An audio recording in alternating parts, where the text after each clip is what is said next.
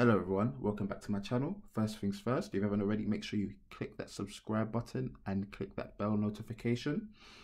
Okay, now let's get right into it.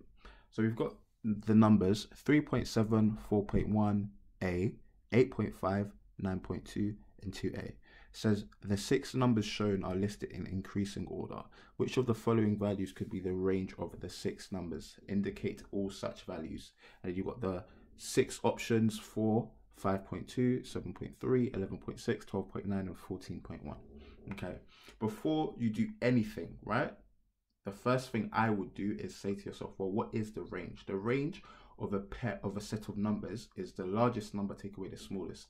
We can clearly see that the largest number is 2a, whatever a is, and the smallest number is 3.7. So what I'm going to do, I'm going to write an equation for the range. We know that the range is going to be equal to 2a minus 3.7, right? So you can clearly see that from this equation, the range is dependent on the variable a. Yeah.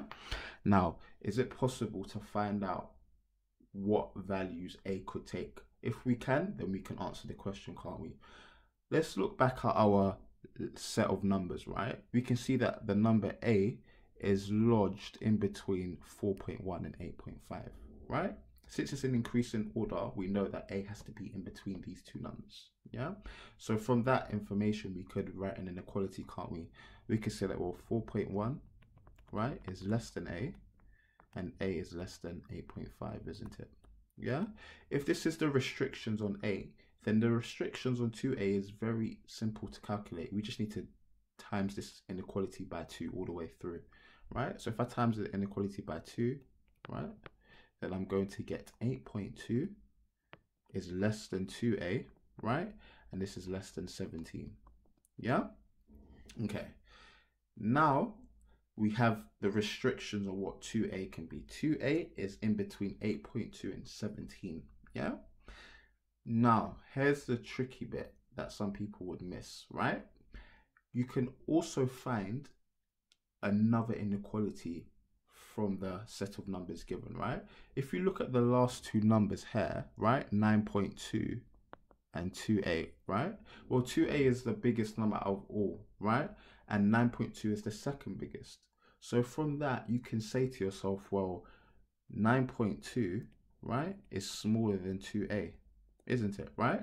So whatever 2a is, we know that it has to be bigger than 9.2 for sure, right?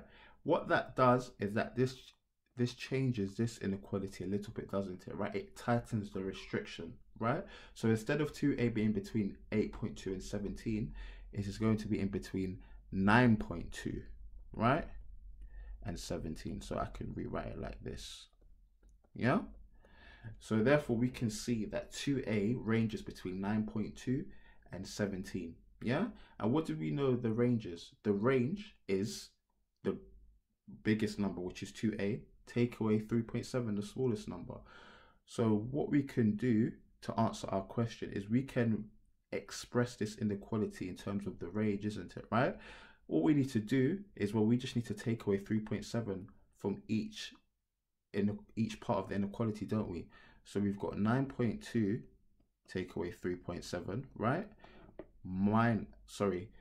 Which is in between 2a take away 3.7, right? And then this is in between 17 take away 3.7, right? Now what is 9.2 take away 3.7? 9.2 take away 3.7 is 5.5, right? And this is less than 2a take away 3.7, and 17 take away 3.7 is 13.3, right? Right? In other words, because the range is 2a minus 3.7, we can therefore say that, well, we could replace the 2a minus 3.7 with the range, isn't it? Right?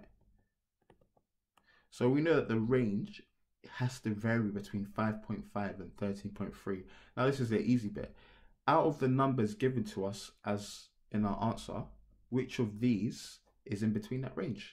You can clearly see that as well. 7.3, 11.6, and 12.9, right? So the answer to our question is C, D, and E. And you're finished.